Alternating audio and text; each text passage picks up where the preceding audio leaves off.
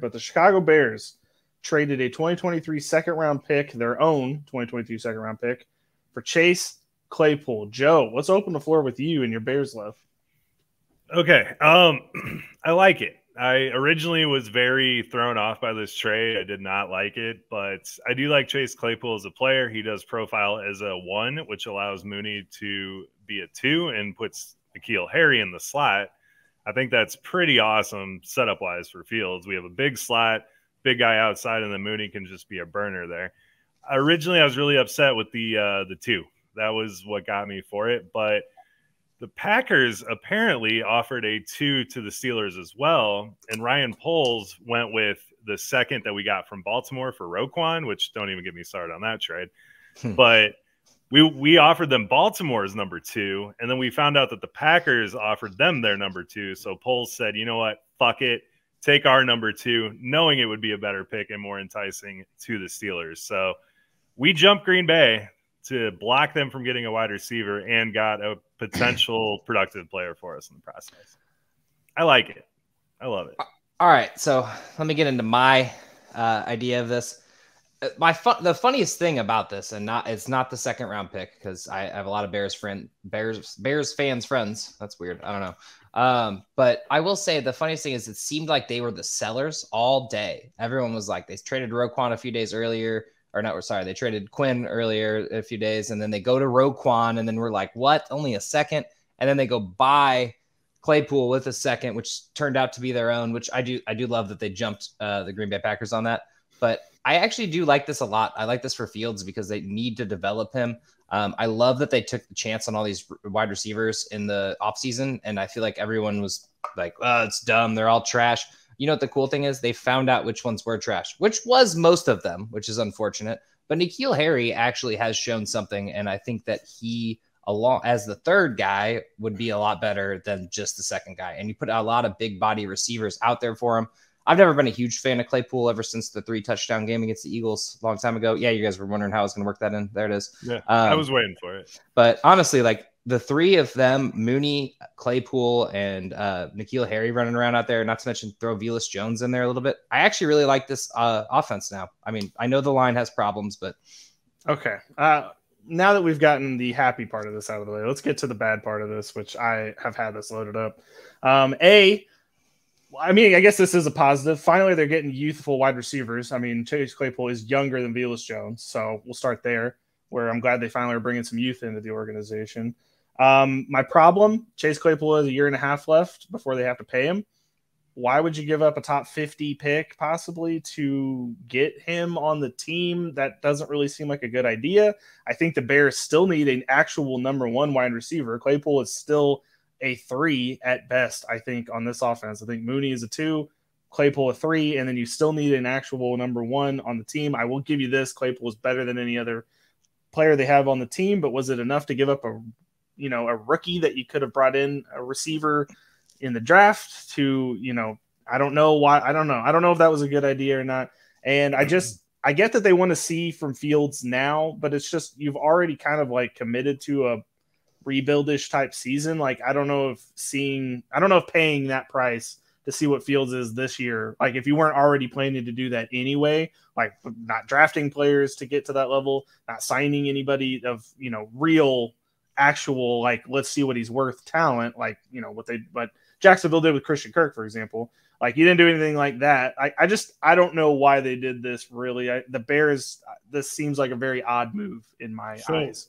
I want to hop in on this because I had the same initial reaction as you did. But if you look at the free agent market coming up next year, Jacoby Myers is probably the top guy, I think you would say. So instead of us going out and throwing Christian Kirk money at Jacoby Myers, we flipped a second, which is an unproven player, not saying that rookies aren't valuable, but we secured Chase Claypool, and we can probably bring him back on a cheaper deal if he does work out for us. I like it. I mean, that's my biggest thing is looking at the free agents next year. We do have the most cap space in the league, and that's awesome. But do we really want to blow it on mediocre players, or can we get a mediocre player with a pick?